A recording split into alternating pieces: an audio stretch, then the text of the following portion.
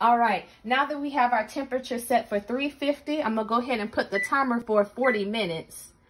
Now the instructions that's gonna be listed down below will say hour and 15 minutes, an hour and 20 minutes, but it all depends on the pans that you're using. We're using these miniature loaf pans, so I'm going to check and see, you know, within 40 minutes if they're ready. So I'm going to go ahead and put that in here. All right.